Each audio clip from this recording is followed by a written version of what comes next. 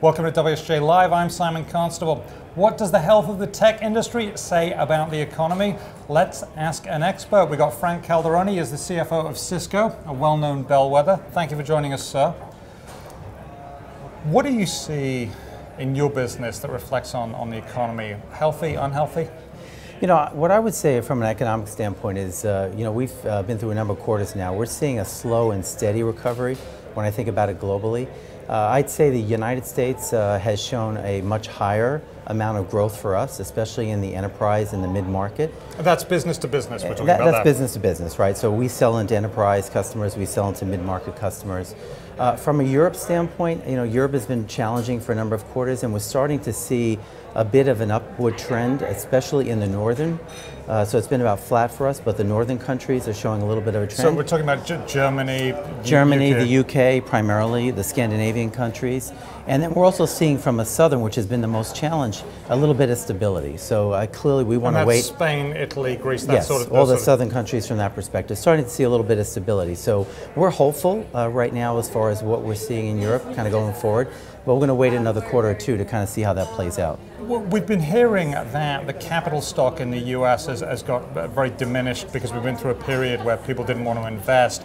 Are you seeing people coming back saying, oh, now is the time, I'm thinking about buying some capital equipment, whatever that may be, that would relate to you? So first, I think there's been a level in the last couple of years of conservatism from the standpoint of spending, and I think there is still a level of conservatism from that perspective.